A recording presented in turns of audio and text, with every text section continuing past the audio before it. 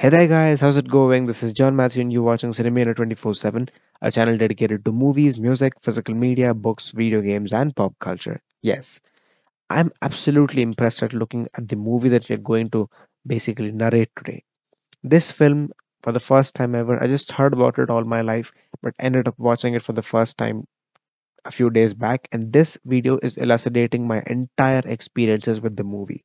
Welcome to the first time watching episode of The Sword and the Stone. This is a movie based on the very popular fable of the British people that King Arthur happens to pull out a sword from the anvil on the guidance of Merlin the magician, who eventually helps him become the King of England, and all those great stories associated with Arthur and Merlin.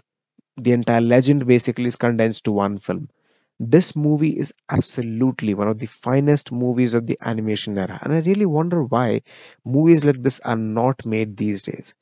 2D animation has completely been killed off by Disney, I know that for sure.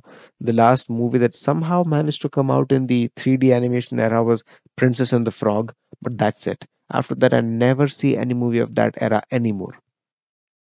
You know, this film is also a testament in character. Personally, the first time I looked at this movie, I felt this movie is a huge testament in character. I mean, how to write a character, how to execute a character arc, how to actually make sure your character is growing.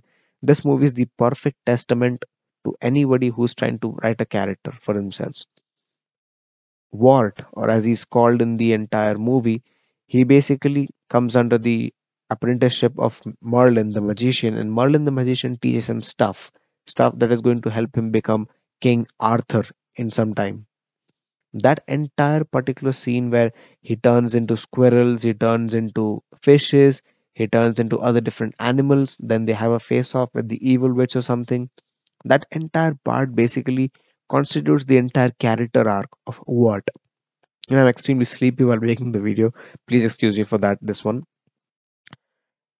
Watts' entire character arc through the movie, his progression from being just a normal boy to being the king of England, is absolutely impressive. And believe me, this is the kind of character writing that Hollywood needs these days. The animation, needless to say, is flawless even after all these years.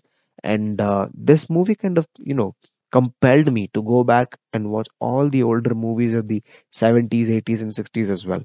The movies that came before Toy Story. And to explore another new Disney that I have never even known for my life.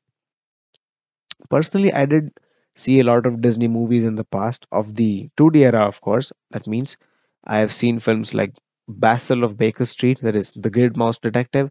I've even seen films like Aladdin, The Lion King, of course, because they were cult classics in their own ways. My sister and I ended up watching Beauty and the Beast as well, the older one.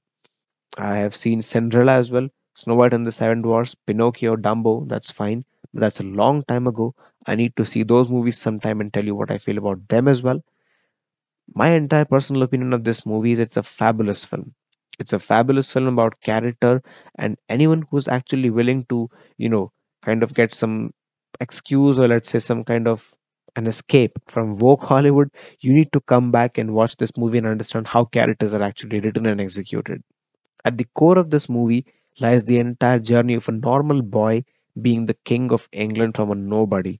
And the idea that destiny has chosen its warrior and the warrior finally finds his destiny is the entire crux of the movie. I just phenomenally love this movie and I'm definitely going to buy a DVD of this. Tell me down in the comment section below of what you feel about this movie and what your memories of the film have been. Well, this is the end of my reaction come review for The Sword and the Stone. I'll be doing a detailed movie review sometime in the future, definitely. But this is just my reaction of the first time watching. Till that time, guys, take care, stay safe, bye bye. Merry Christmas and a Happy New Year. Keep buying movies on physical media. And also, as I always keep saying and will again say, you guessed it right, Godspeed.